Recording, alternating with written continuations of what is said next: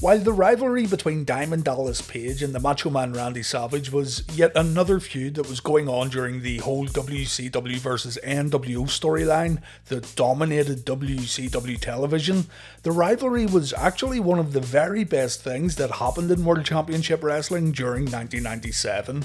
Whether he was NWO or not, Randy Savage remained extremely popular throughout his WCW tenure. And DDP, well, Diamond Dallas Page was already on the path to become a main event player in World Championship Wrestling, but this rivalry seriously pushed DDP to the next level.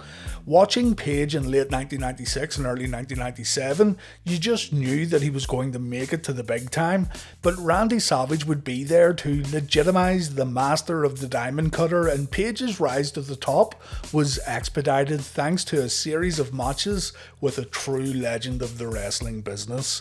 Today's video looks at the Dallas Page vs Randy Savage rivalry of 1997. DDP's mid-card push really began back at Slamboree 1996 when he won the Lord of the Ring tournament. DDP was the television champion prior to this, but he was mostly found wrestling matches on WCW Saturday Night and in the WCW Nitro Dark matches during the early days of the television show.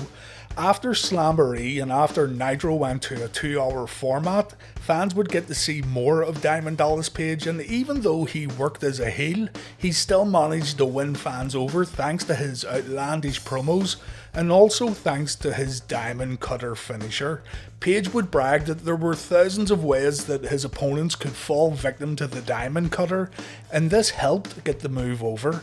Fans in arenas would pop when the cutter was performed, but still Page kept working as a heel.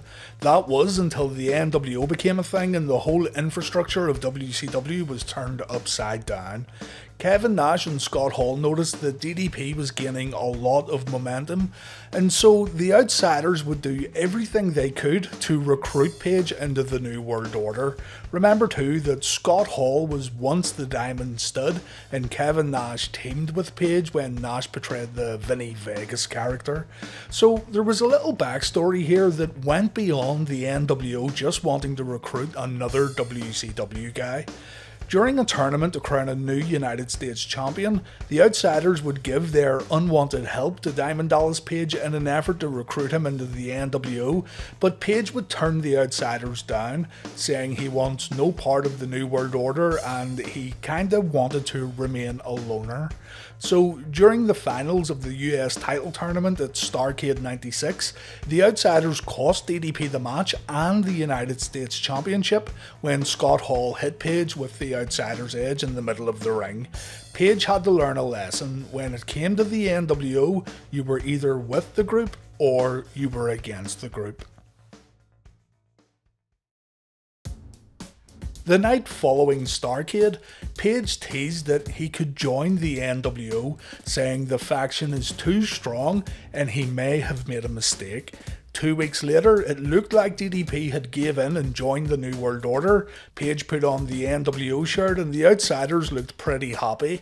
That was until Page dropped Scott Hall with a diamond cutter. Page credits this moment right here as his big break. There were only a select few people who could get one over on the New World Order, and it wasn't like Page was in the main events. This was all apparently Hall and Nash's idea, and it worked wonders for DDP, effectively making Page one of WCW's top babyfaces with just one short segment. The spot worked so well that it was kinda recreated at NWO Sold Out a few weeks later. The NWO B team wanted to recruit Page this time. Page put on the NWO shirt and Scott Norton took the diamond cutter before Page ran into the audience again, getting a great ovation in the process. Page's main adversary in the NWO though wouldn't be Scott Hall, Kevin Nash or Scott Norton. It would turn out to be one of the NWO's most recent additions, the Macho Man Randy Savage. Eric Bischoff told Randy Savage that he could only come back to WCW if he joined the New World Order, so the Macho Man found himself in a real tough position, but we all thought that he was going to stay loyal to WCW.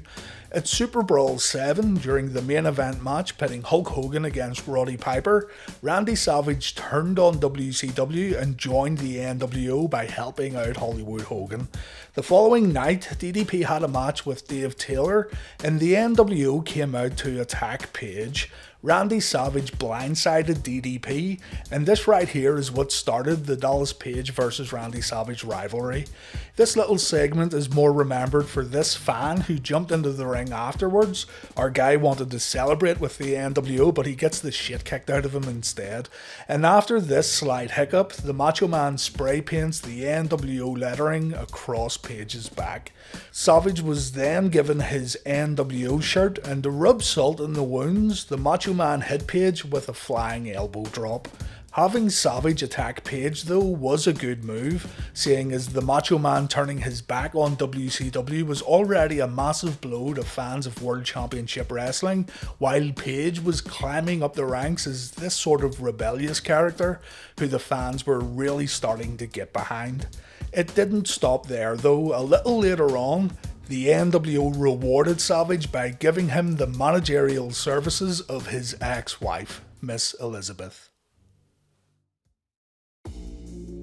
It was made clear that Randy Savage vs Dallas Page was going to happen in the ring when Dallas announced the following week that Savage would eventually snap into a diamond cutter. Page had more to say the following week when Nitro was at Club La Vela, but the lights went out and the audio was cut off. This wasn't the actions of the NWO, by the way, it was just a problem with production. Later in the broadcast, the NWO were so excited about Dennis Rodman joining the faction that they completely forgot DDP's name, playing it off like Diamond Dallas Page was absolutely no threat at all to the New World Order. It would turn out though that the Macho Man knew quite a lot about DDP, and things would start getting personal when Kimberly Page became a focal point of the rivalry. At WCW Uncensored on March 16, 1997, Page was cutting a promo on Savage, but the Macho Man decided to make an appearance while revealing Kimberly's recent Playboy photo shoot to the world. Savage also announced that Kimberly and DDP were legitimately married, something that wasn't common knowledge to casual wrestling fans, but those who bought the Playboy magazine would have probably put two and two together. You know who you are. Kimberly then showed up with the trademark black NWO spray paint covering her dress, and this leads to the Macho Man blindsiding Page once again and the NWO letters getting spread across his back. Again, Kimberly tries to protect her husband, but this leads to more humiliation. Miss Elizabeth helps spray paint Kimberly's back, and the segment goes off the air with the Macho Man mocking DDP and Kimberly. Good stuff here. This took the feud to the next level, and fans were getting eager to see Page vs Savage take place inside the ring. The next night on Monday Nitro, DDP said that Savage was a dead man walking. The Macho Man appeared and he agreed to give Page a match. DDP wanted to take on Savage right there and then, but Randy got out of harm's way, meaning that the bout was going to take place in the future. The following week, Savage wanted to take the TV title away from Prince Iaukea, but Page showed up during the bout. Dallas was unable to get his hands on the Macho Man, and DDP ended up taking an absolute beating from the New World Order. Even Eric Bischoff got in on the action.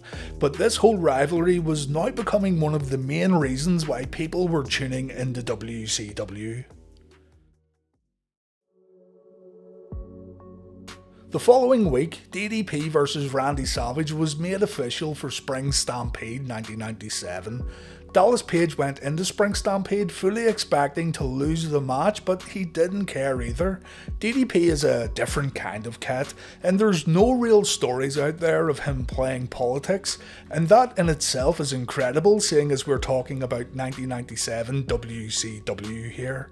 Sure, Page had friends in the NWO, but we never hear of Page Paige trying to get in the main event spots at the expense of others, and we never hear stories of Paige refusing to do jobs. So Paige was going into Spring Stampede just happy that he was getting a chance to wrestle the Macho Man Randy Savage on WCW pay-per-view. It was a privilege for him. What DDP didn't expect was for Randy Savage to tell him that Paige was actually going to win the match tonight, and that the Macho Man felt like taking the Diamond Cutter on pay-per-view. DDP said, "We're getting ready for Spring Stampede. It was just me and Randy in the locker room, and Arn Anderson walks in. Nobody told Randy what the finish was, and so Arn says, 'Randy, what would you like the finish to be tonight?' He pulls up his boots, he ties them tight, and he goes, 'Well, I think I want to take the Diamond Cutter tonight.' I'm just looking at Arn, and he's looking at me, and he says, 'Well, Diamond, I hope you realize this is an important thing for your career.' I'm like, 'Yep, I do.'" It meant an incredible lot to Diamond Dallas Page that Randy Savage would take an interest in his career, that Randy could see a star in Dallas Page, whereas others would have used their stroke and creative control to simply beat DDP and move on to the next guy. This victory could potentially bring Page to the promised land, the WCW main event picture that was already a seriously tough nut to crack, and it was all thanks to the Macho Man Randy Savage that Page got this opportunity. One of the big boys of the main event scene was seemingly holding the door open for DDP to step inside. All DDP had to do was deliver in the ring. Page went to the ring along with Kimberly, knowing that this was a true make-or-break moment for him, and Savage was there to make sure it all went down without a hitch. What's more, this no disqualification match was placed in the main event spot of the show, so you can just imagine the pressure here. The Macho Man grabs a mic and he tells Page that this isn't his big day, it's his last day on Earth. And while Savage looks pretty confident as he looks at his opponent, the Macho Man runs away when Page goes for the kill. Savage tries to take the advantage on the entranceway, but Page gets the upper hand, drilling Savage into the guardrail. The two men get into the ring and Page has to stop Savage from escaping once again. The nerves are maybe on show here when there seems to be a slight miscommunication over this move right here, but this is the only hiccup we'll see during the bout. Page goes for the Diamond Cutter, but Savage holds onto the ropes. This allows Savage to take the fight to the outside and the two men begin fighting in the audience. Page gets rammed into some double doors, but Dallas uses some trash cans to slow the Macho Man down. The two men continue to fight in the audience before they come back to the ringside area, where Savage uses Kimberly to his advantage. This allows Savage to take control and DDP takes a beating. A double axe handle from Savage gets delivered before Page gets thrown into the steel steps, not once, but twice. And Randy pins DDP inside the ring while using the ropes for leverage. He only gets a 2 count though. Randy goes to the outside and he tells Michael Buffer to get off his chair, and back inside the ring, DDP gets nailed across the back. The referee makes the decision to take the chair away from Savage afterwards. Not only does Dave Penzer have to give up his chair, but he takes a slap to the face too for good measure. Savage then kicks Penzer before throwing the chair into the ring. Page grabs the chair, he throws it at Savage, and Page then pushes the chair into Randy's face. This gets a big pop from the audience. Still, Savage is able to get up before DDP, and Randy continues to destroy Dallas. Page wakes up and he gives back as good as he gets, and again, it can't be overstated how the fans are reacting to Diamond Dallas Page here. They absolutely love him. Macho stops DDP's momentum with a big clothesline and the audience goes quiet. Savage gets a little too confident and Page hits a discus clothesline that again brings the crowd back to their feet. DDP just can't keep his momentum at all. Savage keeps getting back up before Page, and so Page is unable to follow up. Randy hits a body slam and he goes outside to grab the ring bell. Randy goes to the top rope, but Kimberly grabs the bell and Page is then able to get his feet up when Randy jumps down. Page signals for the diamond cutter and the fans put their hands up too. Savage counters the cutter with a backslide attempt, and when that doesn't go too well, Randy hits a low blow. Savage gets frustrated when DDP kicks out, slapping the referee and delivering a pile driver before whipping him with his own belt. Randy then goes up top and he hits the elbow drop, but of course there's now no referee. Out comes dodgy NWO referee Nick Patrick. We think it's all over as Savage goes to put Page away one more time, but Dallas reverses a body slam into the diamond cutter and the roof nearly comes off the arena. Surprisingly, Patrick counts the 1, 2, 3. Diamond Dallas Page just defeated Randy Savage in the middle of the ring, and the reaction the match received couldn't have been any better. Dallas was a made man. Kevin Nash comes down and he holds Patrick by the neck while checking on Savage. The NWO make their way to the ring and Patrick then takes a jackknife powerbomb. Savage then kicks DDP out of the ring and he goes after Kimberly. Bischoff talks sense into Savage, but Savage ends up slapping Eric across the face. The segment ends with the NWO holding the Macho Man back from doing any further damage. To further cement DDP's spot as a big player in WCW, he stood by Sting the very next night on Monday Nitro while fending off an attack from the New World Order. It was made clear though that DDP's rivalry with Macho Man Randy Savage would continue the following week on Nitro when Savage told Page that his wife wouldn't stop calling him. And this led to Savage continuing to mock DDP over the next few weeks, while hinting that he slept with Kimberly Page. All of this was done to simply aggravate the master of the diamond cutter. Sneak attacks by the New World Order would follow, and eventually it was agreed that both men would meet each other again inside the ring at the Great American Bash, the second of 3 pay-per-view matches that Savage and Page would have in 1997. This one would be a Falls Count Anywhere match, and while I don't think it was the best match of the 1997 pay-per-view trilogy, it was still extremely good. Page's confidence was now through the roof as DDP vs Savage once again got placed in the main event spot. The first portion of the match sees Dallas completely destroy Savage in and around the ring. The two men fight in the crowd once again, and it's all DDP here. Savage takes quite a beating to start this one off, but the Macho Man turns it around by throwing powder into Dallas's eyes.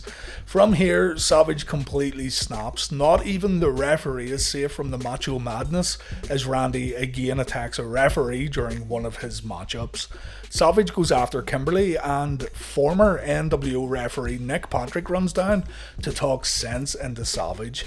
This leads to DDP and Savage fighting all the way back up the ramp. The two men approach a gimmicked up VIP picnic area that was set up for fans, and DDP proceeds to destroy the Macho Man using all sorts of items found around the picnic tables, including a charcoal barbecue. This little brawl is so much fun. Page stays in control when the match returns to the ring, but Savage manages to fight back. Page almost takes a piledriver to the exposed concrete floor, but Nick Patrick stops Savage. This results in the Macho Man hitting yet another referee, and a poor photographer also feels the wrath of the Macho Man. Page hits Savage with a steel chair. He signals for the diamond cutter, but Savage hits a low blow. Randy then goes for a suplex, and Page manages to counter with the diamond cutter. The NWO's Scott Hall then shows up. He attacks Nick Patrick, and while Page is able to take care of Hall, he ends up getting blindsided by Savage, and Scott Hall follows up with the outsider's edge. Randy then hits the elbow drop, and Page gets pinned in the middle of the ring as the pay-per-view goes off the air.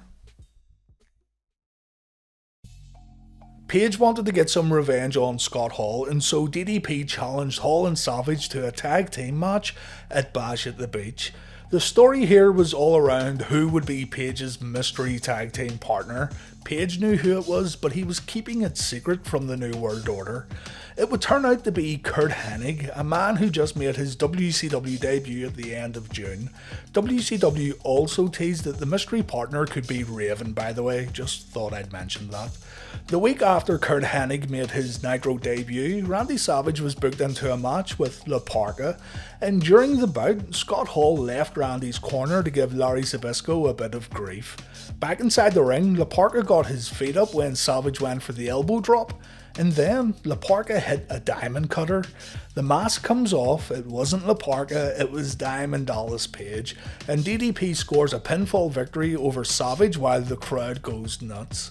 Scott Hall played it great too, by the way. He started celebrating when he heard the bell ring, but when he noticed it was DDP in the ring, Scott dashed down the rampway, but DDP got out of harm's way.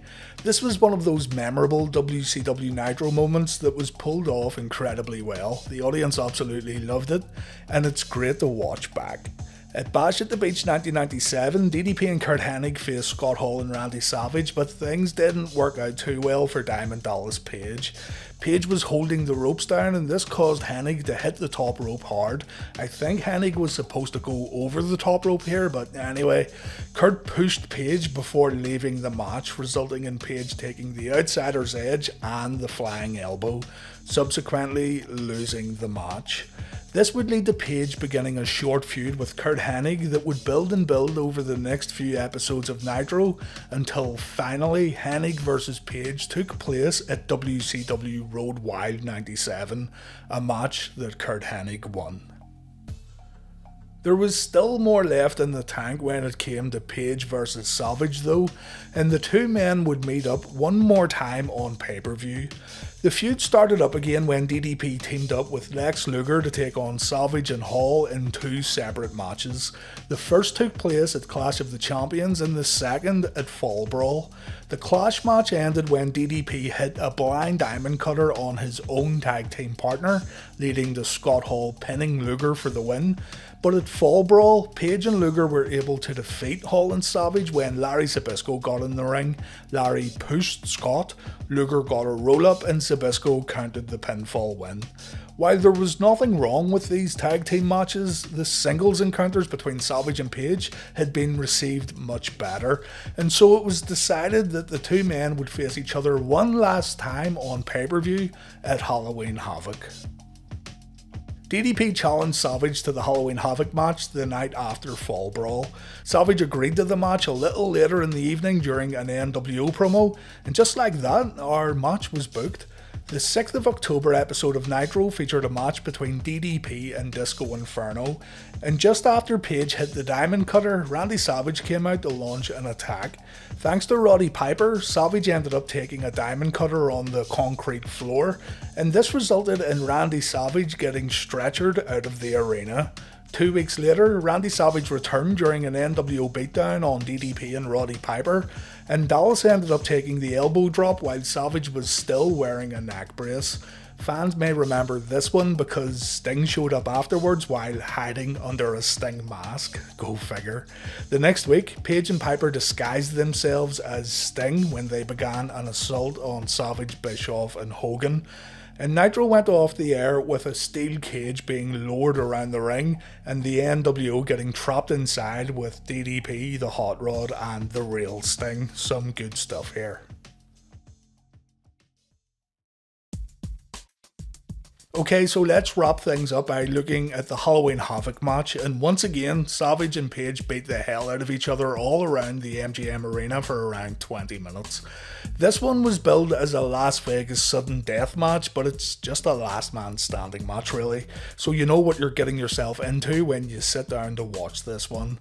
If Spring Stampede was the best Page vs Savage match, then I think this one was a close second, although it's hard to choose. The Great American Bash match was good also. It starts off with a brawl on the outside where Page gets the advantage. Savage manages to gain control momentarily in the ring, but Page comes back with a series of punches. The two men go through a few spots that play up to the last man standing stipulation as expected, and it doesn't take long at all before Page and Savage are back on the outside, eventually fighting through the crowd again. The injured ribs become a target for Randy Savage as the two men fight their way to the entranceway, and Randy Savage ends up taking a few bumps at the Halloween Havoc tombstones that have been set up. This is what most people remember from this match. Randy turns things around when the competitors get back to the ringside area.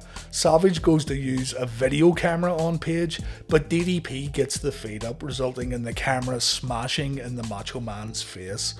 Noticing that Savage could be knocked out, Miss Elizabeth jumps up and she smashes the referee's head with a tray.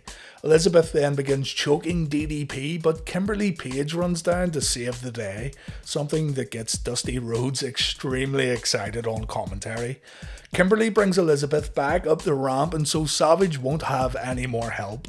Both men are spent, but the match goes on. Diamond Dallas Page gets the upper hand, and it looks like we're going to see the end of the bout. Page signals for the diamond cutter, but just like Spring Stampede, Savage holds on to the top rope. A tired Randy Savage goes up for the elbow drop, but he doesn't get all of it. Savage is too beaten up to deliver the move properly. DDP makes it to his feet before the 10 count, but he takes a body slam before Savage goes back upstairs. And this time, Savage nails the elbow drop perfectly. Somehow, DDP gets up, and when Savage goes for another body slam, the referee gets knocked down, but Page still hits the diamond cutter. The referee wakes up and the count starts. Both men get back to their feet at 8, and then Page takes a low blow that sends him to the outside of the ring. Out walks a fake Sting, and Page gets hit with a baseball bat. DDP is unable to get back to his feet, and Randy Savage wins the final match of this rivalry. The fake Sting turned out to be Hollywood Hulk Hogan. The two men would have a few more meetings in the future, usually during NWO beatdowns, but the feud was now pretty much over.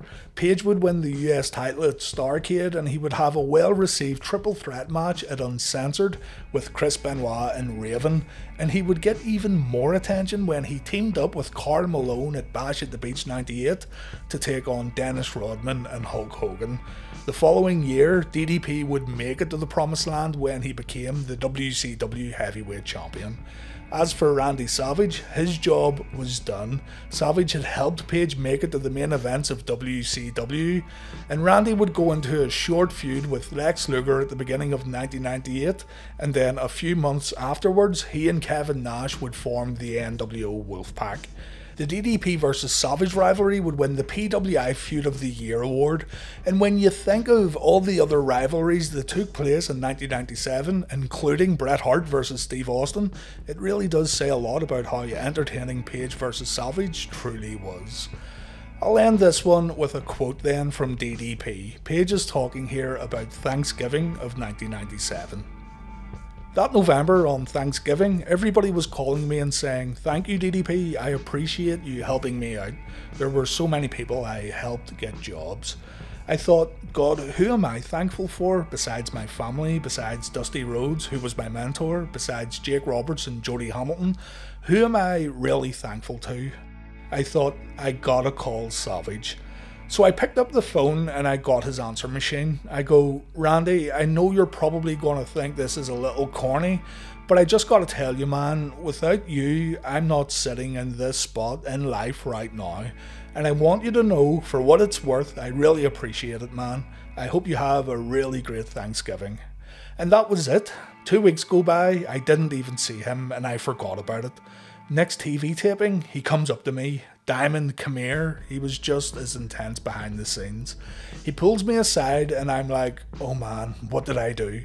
He goes, "I got your message and I gotta tell you, I played it for my dad." And I said, "Dad, did you ever get a message like this from one of the boys?" And he said, "Randy, I never even heard of anyone getting a message like this from one of the boys." Then Randy said, "I just want you to know it meant everything to me," and he gave me this big bear hug.